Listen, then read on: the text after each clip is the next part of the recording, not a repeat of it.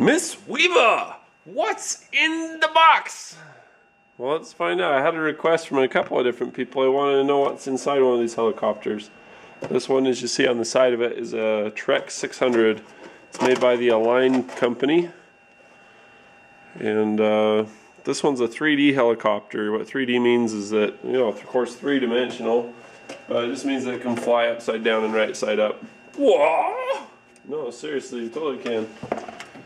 So, the way that this one's set up, I'm going to turn on the radio and give you a little demonstration of Wasawa. So, as you're looking at it, you've got three different servos. You know, what the servos are is these little motors that you have here. And there's a bajillion little gears in there. In actuality, it's probably only about 8 or 9. And a little electric motor that drives them. So you've got your radio. This is a DX6i. It's like kind of the minimum requirement that you need to do helicopters. You're better off with a 7 or something else. But you can put 10 different models on here. That's what that 10 models is about there. So this is set up for the 600. And what we'll do is we'll turn on the BEC. You can see that this battery is disconnected. There's no power there. So you just switch on your BEC. And it has LEDs, light emitting diodes, across the top. And those just indicate your charge level of your BEC battery. Well, this is your BEC battery. I don't want to screw it up pulling it out with one hand, but anyway, you got a little battery down here. It's a little 2-cell, and you see everything's awake and alive and happy. You see those servos moving. There's one on each side. There's one here. There's one on the back side. And then there's another one that's exact same match, same batch, same everything to run this. So you can see that there's I don't know if you can see. Let's look at the back of this critter. Looking back here, you can see that one. Now when I push up and down on this, see how it tips? This is a swash plate. It tips the swash plate forward and backward. And what that does is it makes the blades pitch in appropriation to where you're moving the control. So when I move this one this way, it makes the helicopter pitch down. It makes the blades everything. The way that does that is it makes this front blade, it's not moving because just the paddles move, but the paddles actually work like power steering to hold this still so that it makes the blades pitch.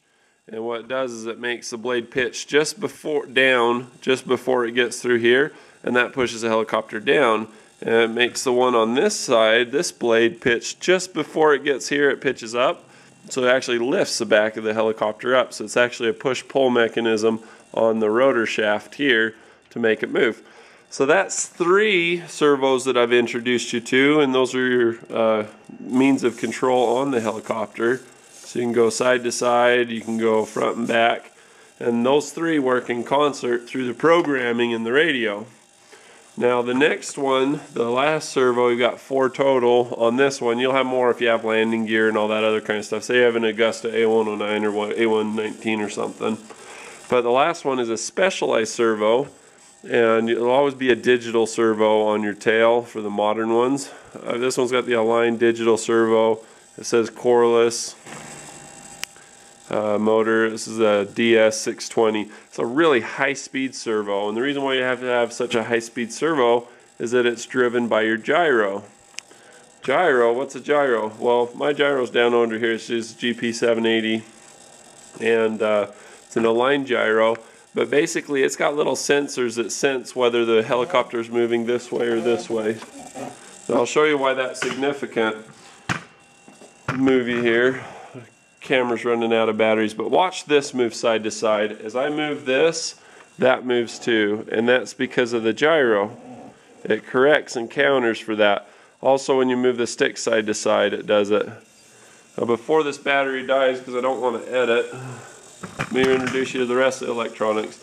Now, you've got a motor here, and the motor runs on what's called a speed control. So as we come over here, the speed control it's like the throttle butterfly on a carbureted vehicle. It basically works out so that you get the right amount of speed to the motor.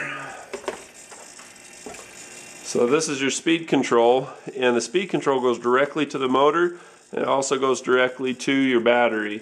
So once you hook this up, then your throttle will work, and you'll be able to spool the helicopter up. Now this is the receiver that talks to this antenna, and this one go here. But then there's also a satellite wire, and this is your satellite receiver. So that's about all the electronics on this critter.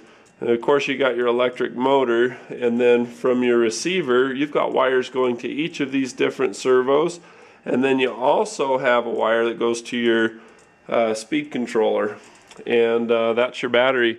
I got LiPo batteries. Got this little teeny tiny 40C lithium polymer battery. It's a 1900 milliamp hour. It's a 2-cell.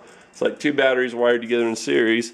This one is a 6-cell. It's really high output. It's also 40C, and you know, with the 6-cell you get a lot of power output to the motor. So that's the tour of the guts of the helicopter. The rest is just structure. It's just aluminum and carbon fiber all over the place.